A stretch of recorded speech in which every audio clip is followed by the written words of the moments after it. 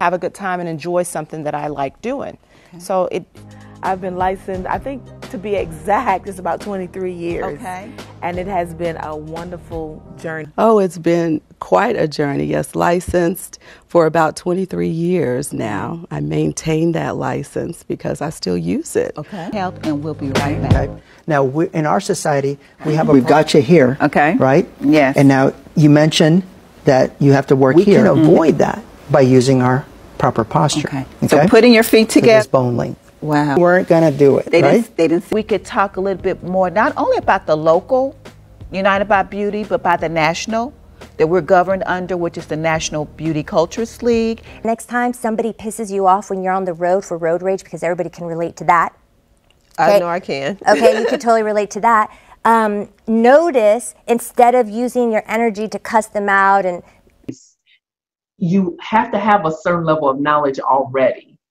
And so sometimes it's not a good match. And so I need to have a talk so I can understand, what your goals are to see if it is in alignment. Today, I have the pleasure of speaking with Elise Neal, who is the proprietor of Madison's Hair and Beauty Salon here in London, England. A beautiful Afro therapy salon. And I'm able to speak with the proprietor and head stylist here at Afro Therapy, Mr. Joseph Cudjoe. Thank you for having us today, Joseph.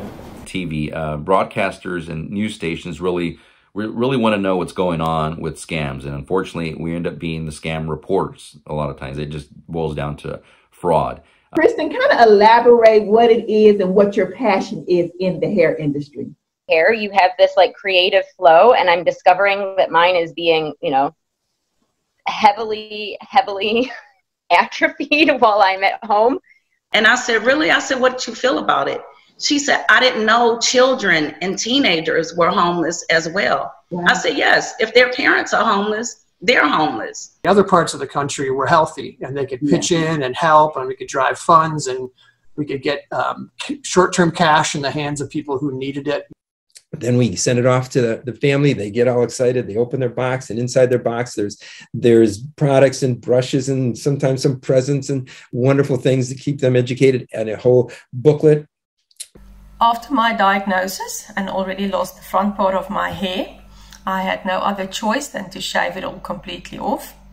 When my hair first started falling out, my scalp was so painful. Hi, Miss Lola. Can you please tell us a little about yourself? Hi, Stephanie. I was inspired at a very young age to become a hairstylist. Even before I knew what a hairstylist was, I had issues with hair loss as a young girl, and I felt the stigma of being a young girl in school with hair issues. Well, two things that you just mentioned that I want to call out, and one of them is your description of the workshop is the same description that you hear everywhere, no matter what part of the country you're in, no matter what country you're in, because we're also global in 26 countries outside the U.S. And how that came about, please? That was really a blessing and an honor. I wrote that poem back when the Women of Faith Conference was the first time it was held here in San Antonio, Texas. Okay. And noted publisher and author and conference speaker Thelma Wells. Wow. I wasn't going to completely do it. First, I shaved the top off, and I was going to give myself a hair replacement unit. And I did. And that still wasn't it. So the way we've tested it is obviously kind of it's a survey that individual takes before and after, and some preliminary numbers are very encouraging, especially in the younger population, which again is at a higher risk.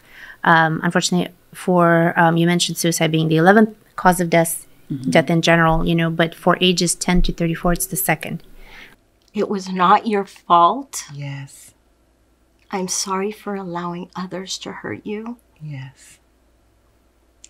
And you're worthy. Yes. Those are some powerful words. Oh, I got chills. My message to women is, don't believe the lie of the devil. If God has told you that and giving you a promise that he was going to do something for you, stand on the promise of God, and do not shrink back. Do not believe the lies of the devil, because seasons do change.